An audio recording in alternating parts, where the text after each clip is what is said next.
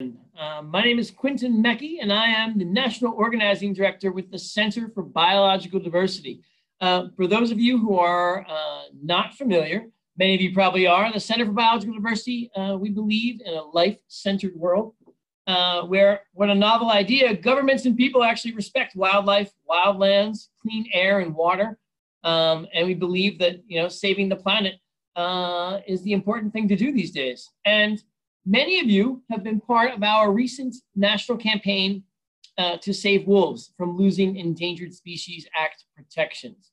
And now, unfortunately, we're coming together tonight because the very law that saved wolves from the brink of extinction 40 years ago, and thousands of other plants, animals, and wildlife has just been gutted by the Trump administration. This reckless, greedy, corporate-focused, short-term move paves the way for big companies and corporations to drill, frack, log, mine, with no regard for wildlife and the habitat they depend on. And this tonight is our effort to say, not on our watch. The center has a long and deep history of fighting for biodiversity and fighting for wildlife and wild places on the planet. And this is going to be the next big fight. We are going to make sure that the Endangered Species Act stays and continues to protect so many valuable species across this country. Just want to give you a brief overview of what's going to happen on tonight's call.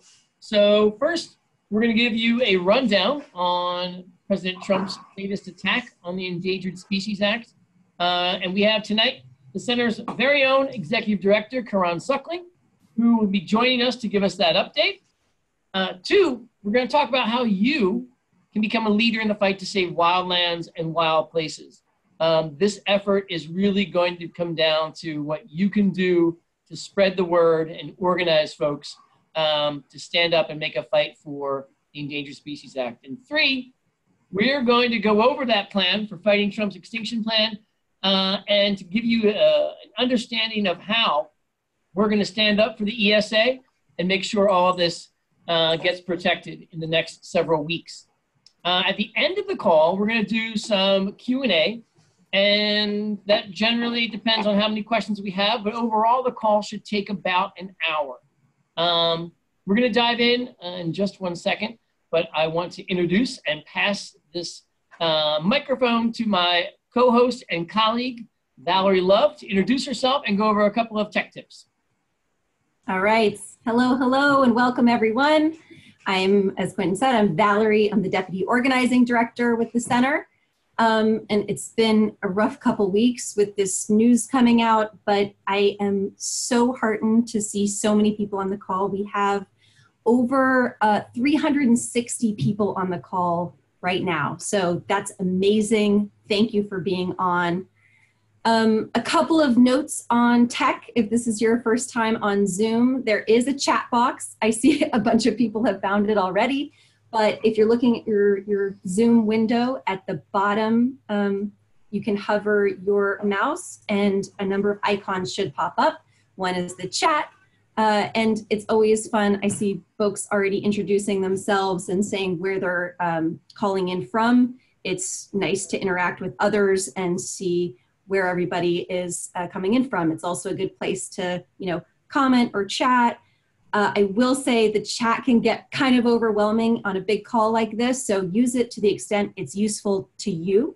And if you have a question, because it might get lost in the very busy chat, the best place to put that is in the Q&A bucket. So again, at the bottom of your screen, you should see some icons. There's a little Q&A icon.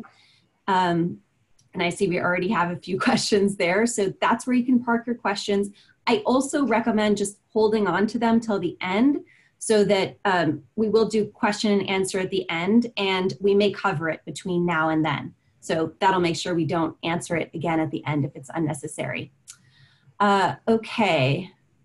Lastly, on tech, if you called in, so if you didn't use the Zoom app on your phone or your computer, no worries, welcome, but just a heads up, you won't see those features, but we will make sure that anything that's visual, we'll repeat it, and so that it will work for you as well, just with the audio experience. Harrison and Diane are running tech tonight.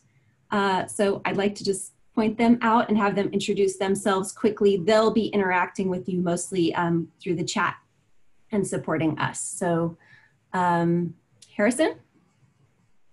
Hey everybody, I'm Harrison and I'm a California organizing intern based out of the Oakland office. I wanted to thank everybody for joining us to learn what you can do to stop this egregious attack on our wildlife and lands. And you know, activism and support from folks like you all is crucial for the fight ahead. So thanks so much. Diane? Hey everyone, I'm Diane. It's so great to see so many familiar names on the call, and I look forward to working with all of you who are new. I am an organizer on the team based in Asheville, North Carolina. So glad to be on the call with all of you tonight. And with that, I'll pass it back to Valerie. All right. So before we get started, I also just want to go over quickly, I'm sharing my screen here, the community guidelines. And this is kind of the foundation for just how we interact with one another, including on this call. So one, I'll be friendly and respectful in my interactions with others. So that includes in the chat in tonight's call. Just remember to be friendly and respectful. You'll follow through on what you say you'll do to the best of your ability. That speaks for itself. I will be inclusive, emphasize bottom-up organizing, let people speak for themselves, and work together in solidarity and mutuality. In other words, in support of the HEMES principles. You can look them up for a fuller rendition of that, but those are principles that we aspire to in our organizing. And I agree to nonviolence as a principle and a practice in all actions taken with the Center for Biological Diversity. So thank you in advance for helping foster a community that's welcome and inclusive to all. And with that, I'm going to turn it over to our executive director. Very thrilled to have him on, Kierán Suckling, for a rundown of this latest attack on the Endangered Species Act and what's at stake. Kierán? Hi, thank you. And I want to thank everybody for coming on. We've got a really large crowd today, which is great because this assault that Trump has just launched on the Endangered Species Act is extraordinarily damaging. The Endangered Species Act is the strongest environmental law in the US, certainly, quite likely in the world. And it's because of its strength and because of how it really directly allows us to fight the mass extinction crisis. The center has specialized in using the Endangered Species Act throughout its entire 30-year history. And so to date, we've used it to protect over 700 endangered species and a little over 500 million acres of land, because habitat destruction is still the greatest threat to endangered species. And the Endangered Species Act really focuses on that dramatically. And has allowed us to protect over 500 million acres of land for species.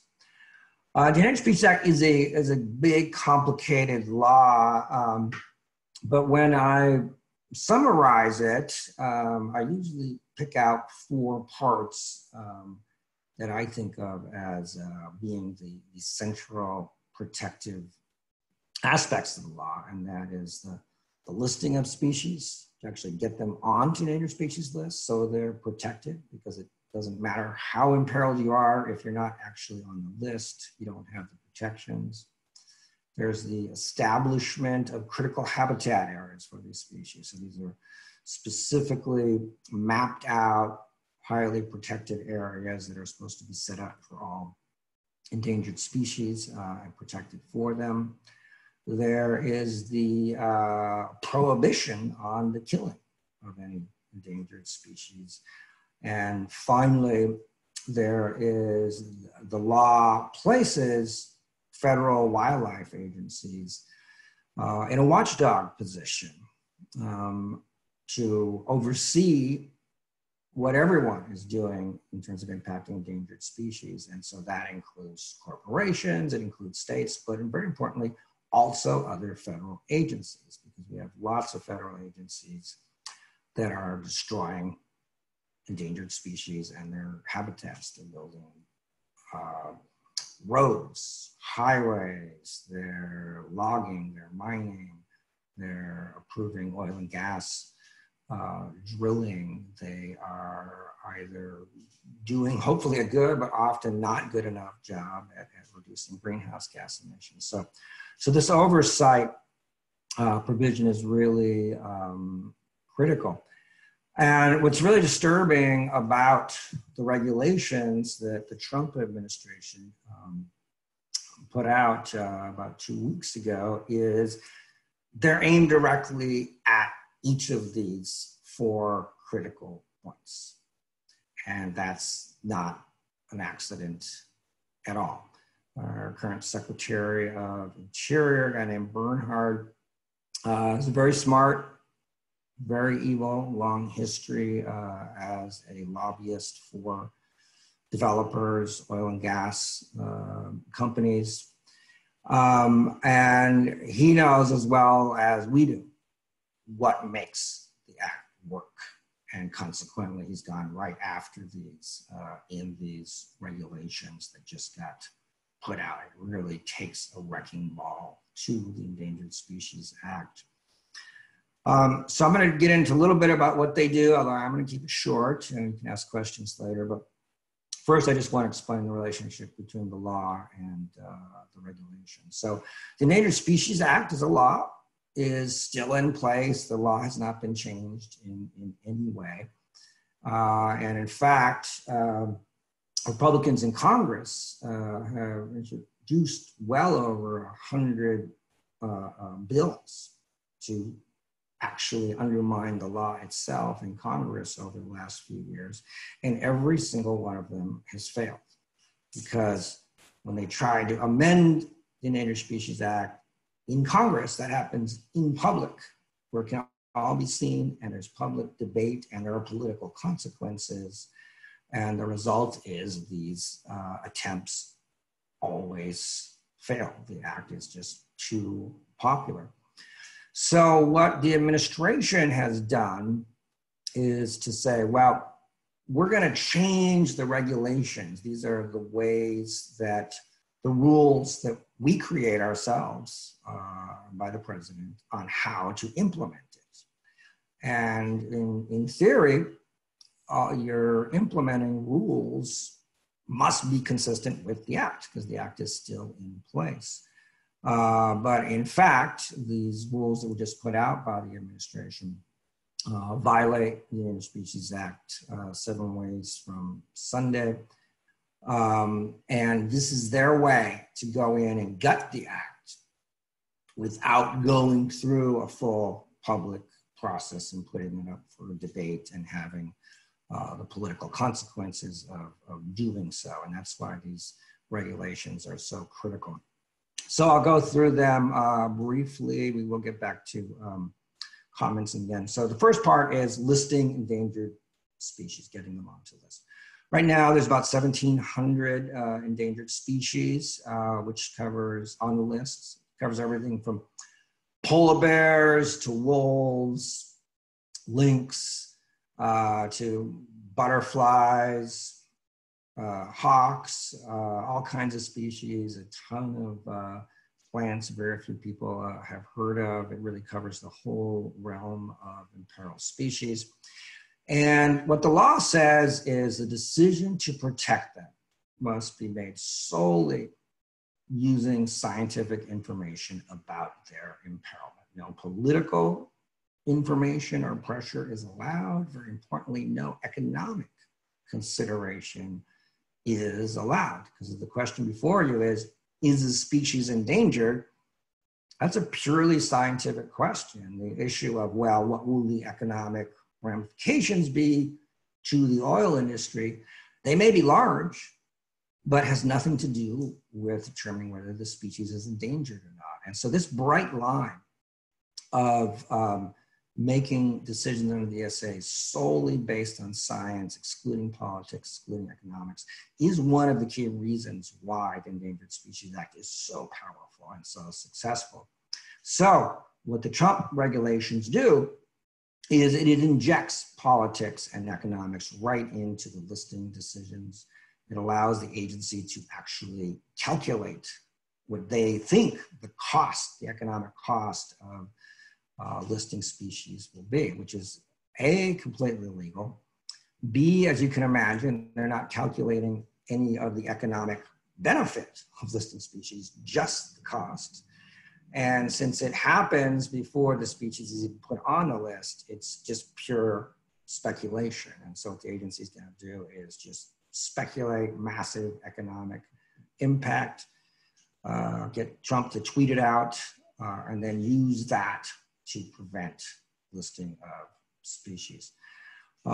Secondly, species, when they're put on the list, are almost all in decline. And so when you're thinking about what's their status, you're thinking about not simply where they're at this moment, but what's the rate of decline? What's this going to look like in 5 years, in 10 years, in 20 years?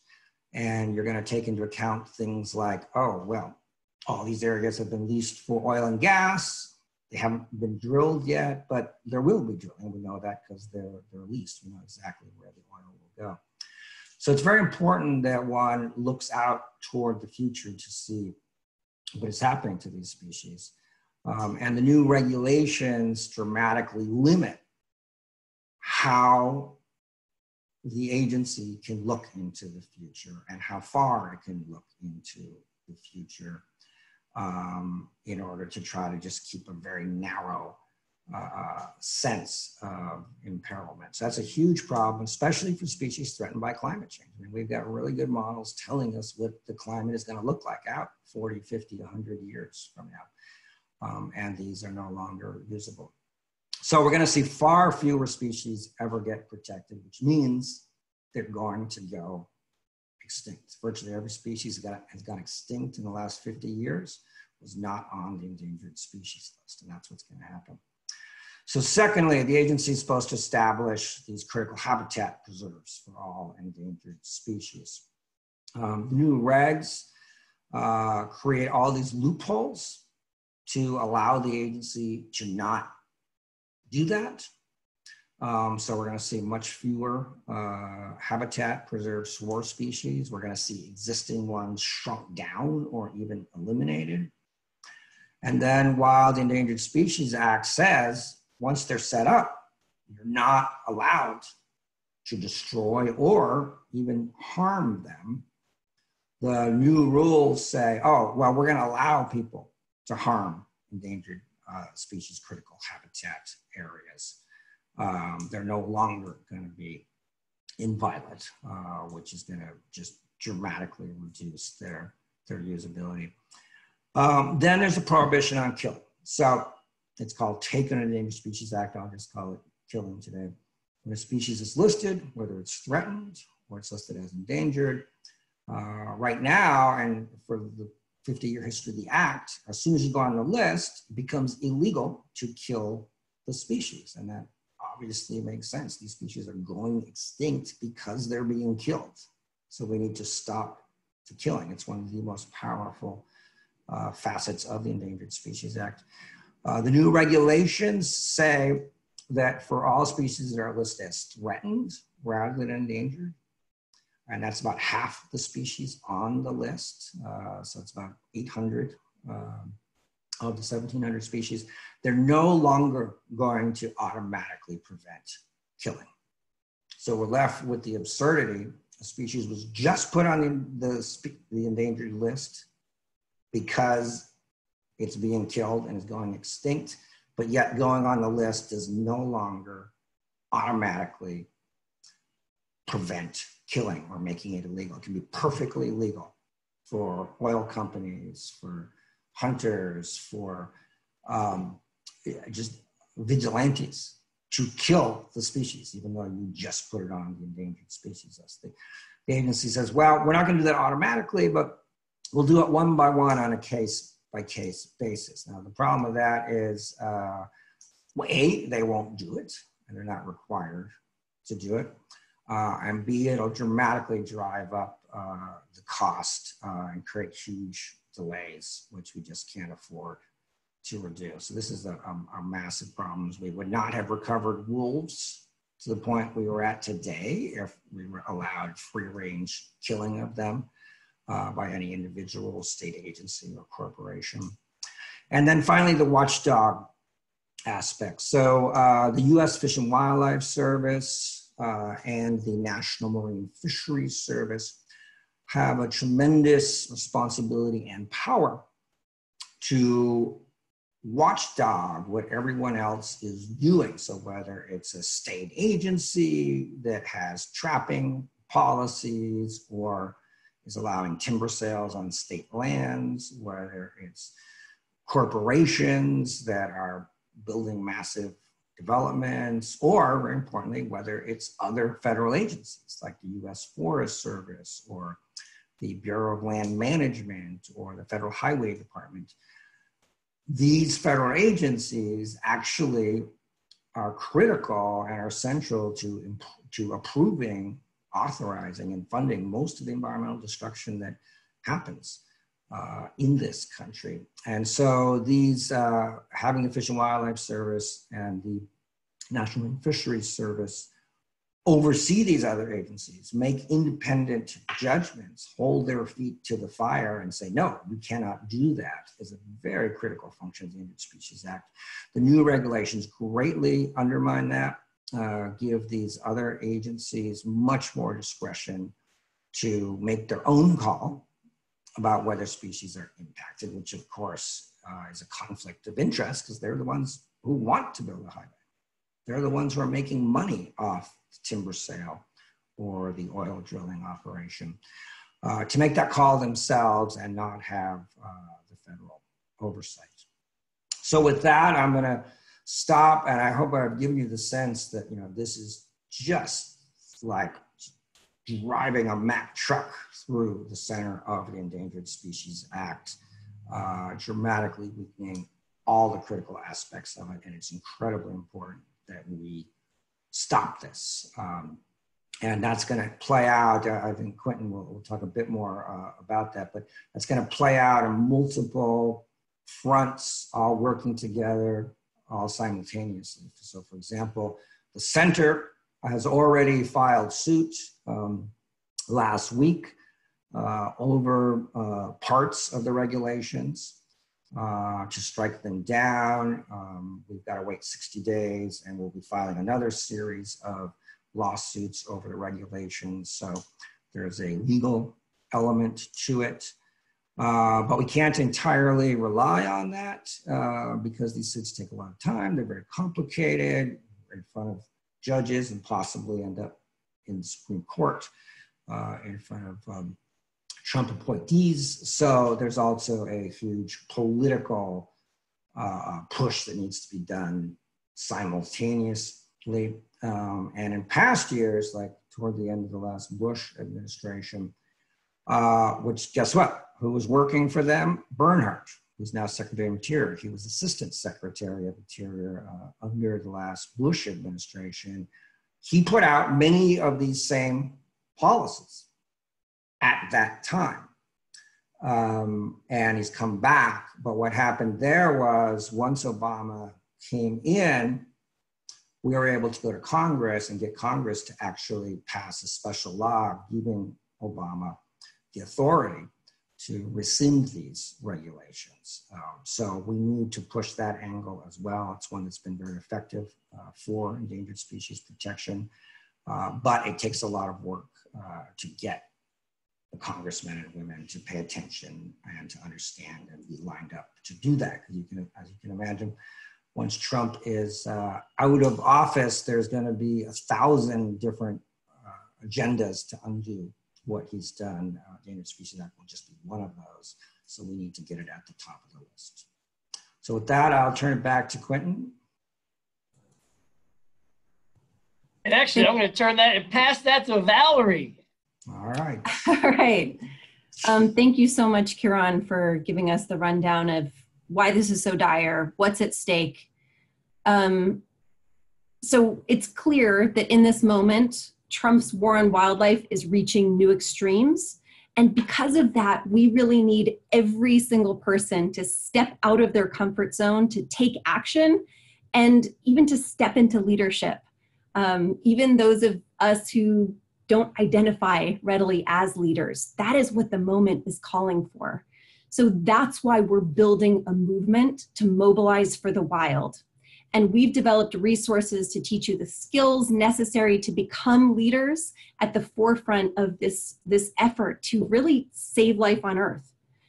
And Mobilize for the Wild leaders will first and foremost be working to fight off this attack to save the Endangered Species Act.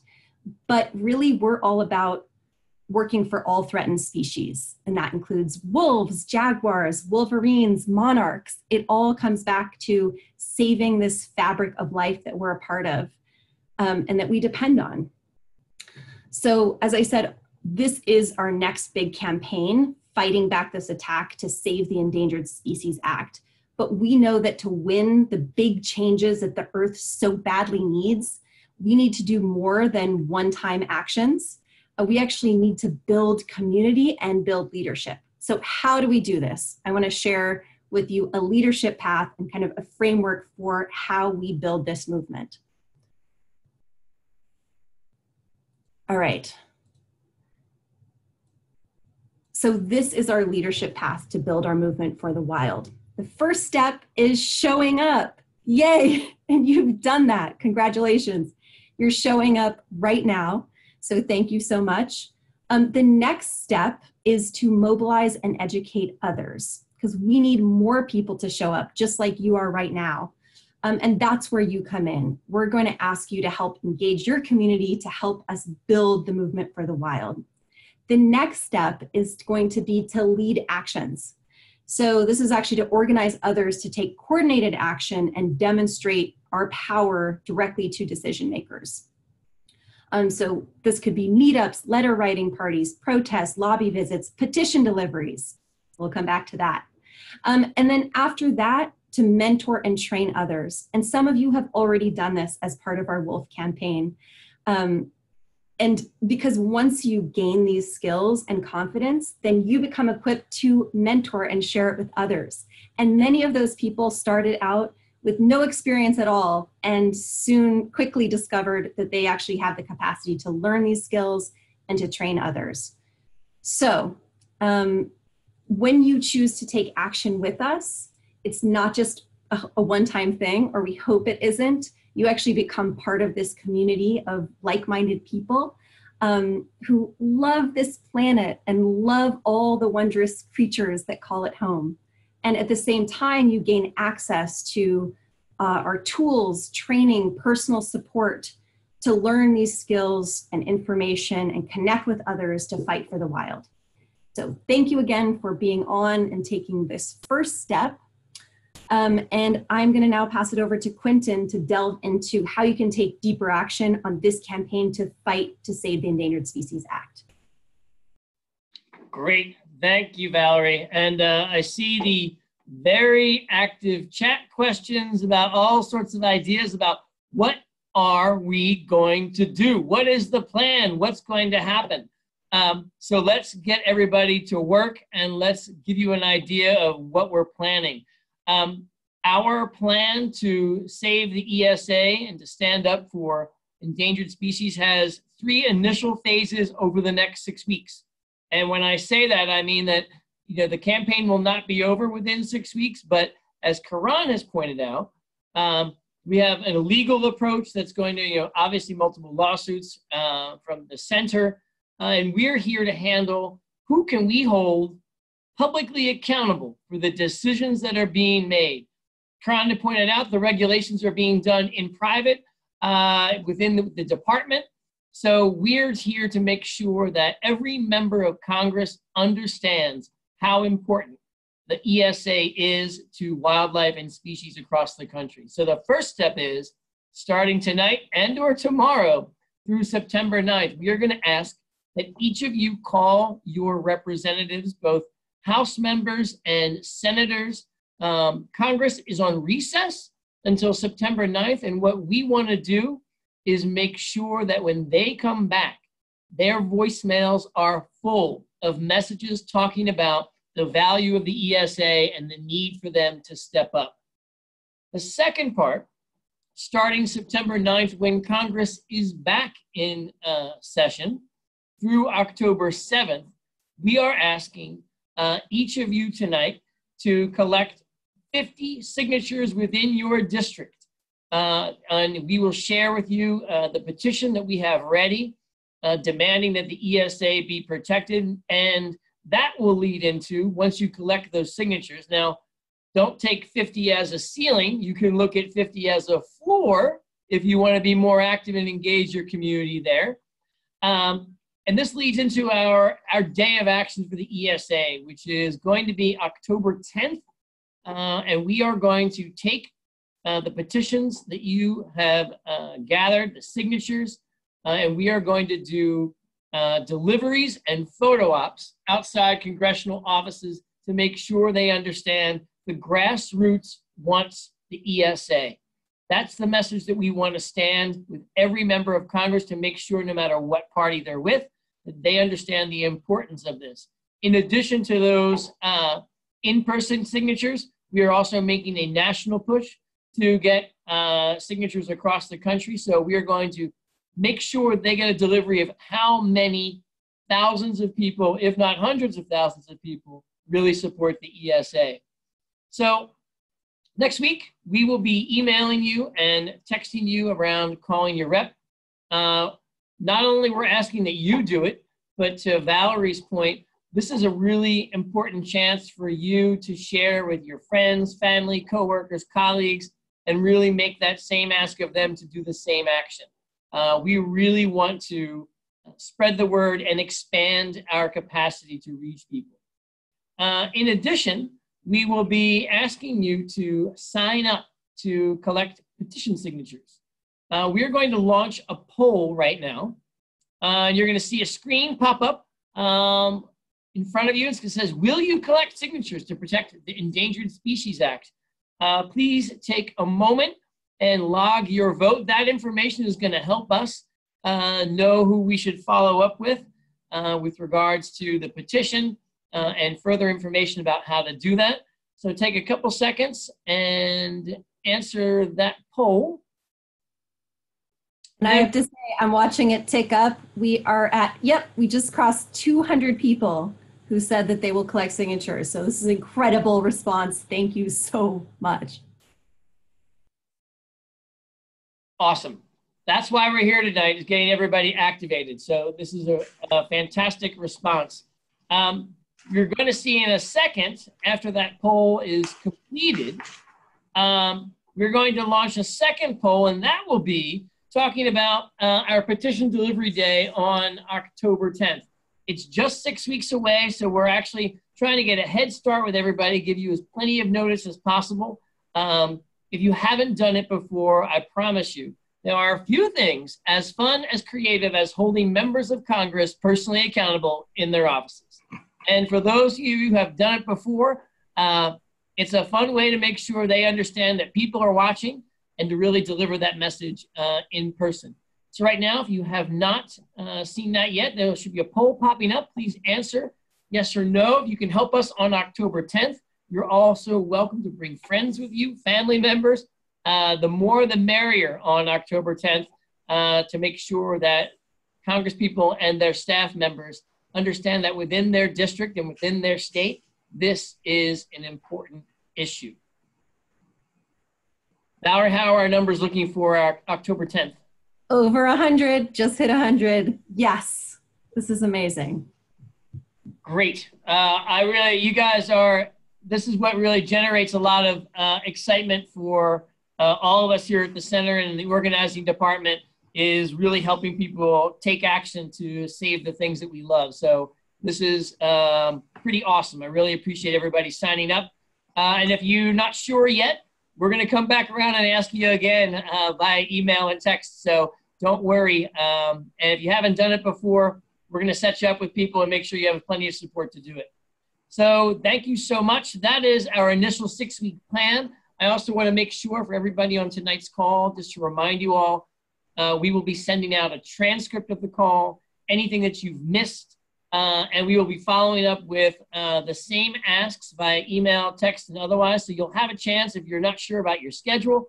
So it'll be your opportunity to do that. And with that, I will turn it back to my colleague Valerie, and we'll do a little Q&A and answer some of the questions. I know some of you have quite a few questions about a variety of things, and we're here to answer them. Thanks. All right. A lot of questions here, so we'll do our best to sift through and get to as many as we can. Let's start with some clarifying questions about the action itself. So the petition delivery at local congressional offices or DC, it will be at your local in-district offices. So you don't have to fly to DC. You can do it from anywhere you are all across the country, and invite neighbors and folks in your district to join you. And then can the petition be shared electronically for signatures, like emailing friends instead of in person? Yes, so both options will be available. We'll have an online link that you can spread that way, and then also have the physical petition, which we think is awesome, we value, because face-to-face conversations are the most influential in changing people's minds and activating folks. But at the same time, you know, like you can hit a mass number of people with an email, so do both, and we'll make both available. Okay, let me go back to some of the questions that are about the ESA, excuse me, never supposed to say that, the Endangered Species new regulations and attack on the Endangered Species Act. So one question is, will the lawsuits that are being filed actually prevent this administration from moving forward, or can they do these horrid things as the lawsuit is or are waiting in court? Kierán? Well, this is why we've been moving so fast. So the regulations are out, they're in place, they're being used at this very moment. And so one of the things that we'll be doing is moving forward, seeking injunctions from the court in which we'll be saying to the court, please put implementation of these on hold unless and until the court case is completed, because these multiple court cases it's going to take to stop these. They could easily play out over a year. If we win, the administration's certainly going to appeal up to the Federal Court of Appeals. It could end up in the Supreme Court. So you could be looking there at 2 or 3 years potentially of litigation over this. And so that's a whole lot of damage that can be done if they're implemented in that time. So we will be seeking injunctions to stop them. And the first suite of maybe just 2, perhaps 3 suits, they're going to be about the regulations in and of themselves. But then, as we see them start to get implemented, so for example, if they strike down the prohibition on killing wolves, or if they reduce the size of critical habitat for the polar bear, or they refuse to list the monarch butterfly. If we see them implementing those, then we'll file a separate, different kind of lawsuit that applies specifically to that action, to the polar bears or the wolves or the monarchs. And we'll be seeking injunctions there. So even if you don't get a broad injunction, say, against the critical habitat regulations in themselves, you can get a specific injunction, hopefully, where it's being used to kill polar bears or wolves or monarch butterflies. So that's going to mean bringing a whole series of as-applied species-specific cases over the next year. as the person who asked was right on, our key is going to be to get an injunction in place while the litigation happens. Okay, great. Thanks for clarifying that. Another question along these lines. So just which of the new regulatory changes does the center believe is most damaging for species protection? Well, you know, they're all incredibly damaging. It's hard to pick some above others. You know, for example, the ones that undermine the Endangered Species Act listing process, well, if they succeed in keeping species from ever getting on to the endangered species list at all, then none of the protections of the act apply, even the greatly weakened act. So that's incredibly important. But on the other hand, the value of getting onto the endangered species list is that you have the habitat protection. And now they're destroying that. You have the legal prohibition on killing, and they're going to greatly limit that. So we're approaching this as kind of a full court press, all hands on deck, and we're going after every single bit of the regulations, which means more work, more attorneys, more organizing help is needed, but that's how we have to fight this thing. It's not the kind of situation where we can let something go by deciding it's not a high enough priority. These are all really high priorities, and now is the time for a full court press legally, a full court press politically, a full court press in the media. This is what we're here for, and hopefully that's what you're here for too, to help get this work done. Nice. Okay, moving into action, or why we're taking action, how we're taking action. So since this was an executive action by the Trump administration, what can my representatives do? Why are we targeting Congress?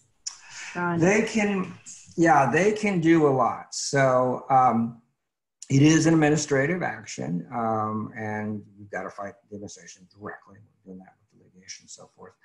But elected officials in Congress can do a lot. So for example, we're going to want to get congressional hearings put on about the regulations in order to put pressure on the administration and bring out how much damage is being done. And so we'll need Congress people to come in, support holding hearings. You know, our hearing space, hearing time is a very limited resource in DC. Everyone wants a hearing. So to get one, you've really got to elevate an issue to a high level. Now, luckily, Raul Grijalva, Congressman Grijalva, is head of the Natural Resource Committee in the House. He's very supportive, so we've got a leg up there, but he's going to need a lot of help to make this happen. So that's one area they can do. Secondly, Congress people can request investigations by the Inspector General, by the Congressional Research Service, by the Government Accountability Office, and they can set those in motion. They're the only people that can request that. Environmentalists can't, the public can't, the administration can't. Congress can do that. They can develop bills to legislate away some of these bad regulations.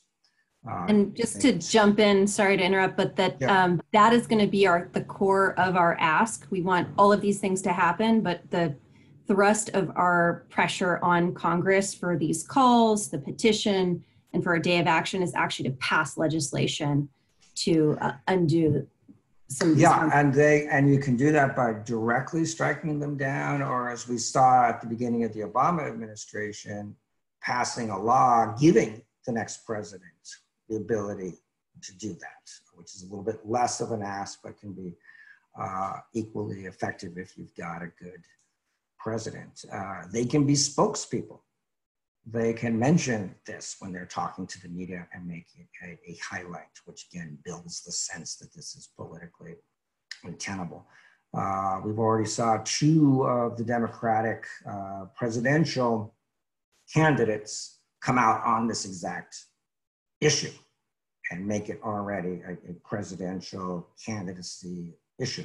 I want to see all of them do that. And they'll do that when they see the other Congress people taking it on, speaking about it, and essentially making it clear this is socially unacceptable. So there's a lot of work that can be done. Also, Congress people can just simply demand information from the administration in a way that we are not able to do. And that puts tremendous pressure on them. So a lot to be done here by Congress.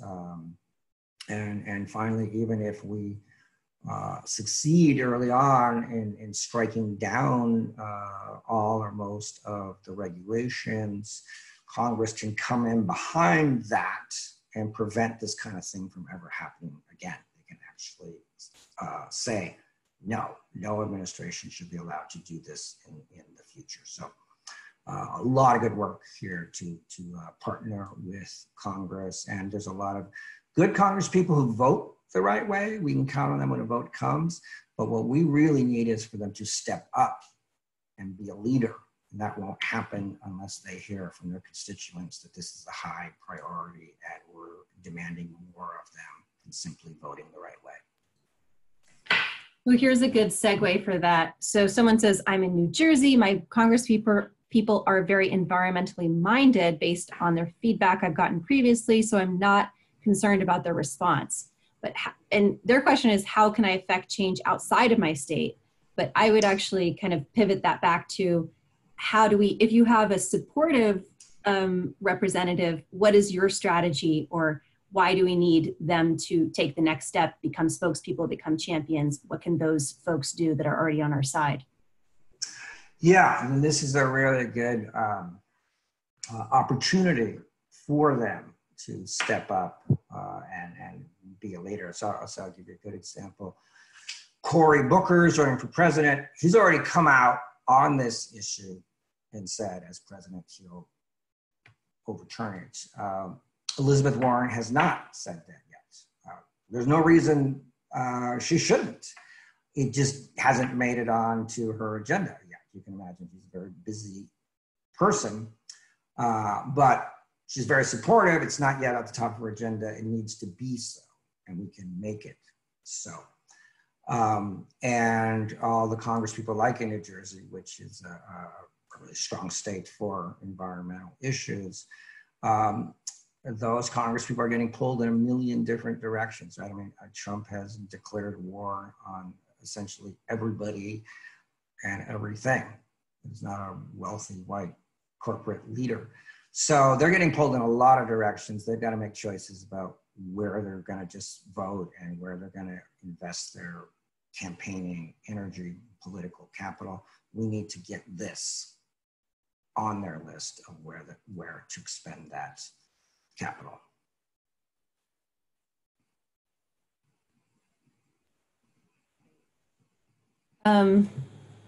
Here's a question. So are you thinking about nonviolent direct action? I don't know who wants to answer. Well, I certainly am. I'd like to hear what Quentin and Valerie have to say. I mean, if the times call for it, and I think the times do call for it, depending upon, we follow all the, what I guess we would call the polite traditional avenues of affecting change, and given what the stakes are for the planet, I think that, I don't want to speak since, my boss is on the line, but I want to say, the center has a pretty decent history of escalating things to where they need to get to make sure the appropriate level of change happens. So that's a yes. If we need it and it's going to be effective, yeah. And it's not for everybody, but for those who want to do it and want to do it effectively, yeah, absolutely. All right. This is a very good question. So what is your strategy for passing legislation when the Senate is in Republican hands? So here's the thing about passing a legislation, though. Congress overall passes very few laws each year. And so the likelihood of a standalone bill passing, even if the Democrats had both houses, is not high. There are just not many standalone bills that go through. So what happens, though, is bills are created and formally introduced to clarify what is needed. Hearings are held so that the public, the media, but other Congress people understand what is in these bills and then can take a stand in favor of them. But what will finally happen at the end of the day is probably not that the bill itself passes, but the bill or parts of the bill get attached to the Department of Interior funding bill or the Department of Commerce funding bill. Or it's every few years, there's usually a big land protection bill passed that has a whole bunch of different things on it: clean air, clean water, land purchase, that kind of thing. And this can then get put into one of these big land bills and pass in that direction. So, so there's a lot of avenues for getting these measures passed without having to have the Senate specifically vote on this measure. And the other thing that happens is if you've got a bill out there that really systematically goes through and shows how to fix all these things, that becomes a really important sort of litmus test for liberal position, democratic position. So then when the next president comes in, so it's a Democrat, they can look over and go, oh, I see what needs to be done. It's been specified in this bill. I'm now going to implement this as best I can through administrative action. That happens a fair amount too. For example, Congressman Grijalva introduced a bill, held hearings on it and so forth, which would have banned uranium mining around the Grand Canyon on 2 million acres for a period of 20 years. He never actually passed the bill because what happened was the Secretary of Interior came in, Ken Salazar, and said, oh, I'm going to take this language, I'm going to translate it into a secretarial order, and I'm going to make it happen at administrative level. So, so there's a lot of creative and important ways that these bills get used. That it's much more complicated than the conjunction junction Saturday cartoon we used to watch growing up on how legislation passes and influences things. It is complicated, but it is a viable path for change, as Kierán laid out. Is one, we actually get something passed or attached to something larger in this before the next administration. And the second reason to do it that Kierán laid out is because it actually sets the priorities for whatever administration is coming in next.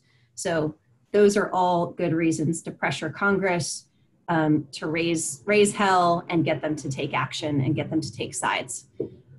So we have about 5 minutes left. I know there are a lot of unanswered questions. I apologize we didn't get to everything, but that's why we're here. So you can reach out to us afterward. We'll be following up.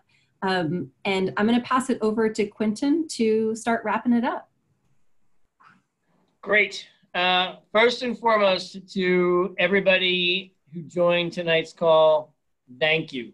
You are what make our jobs possible, and you are the fuel that really does push this movement forward. So I want to thank all of you. We had, I think at our peak, over 450 people on tonight's call, which is amazing. That's a wonderful turnout.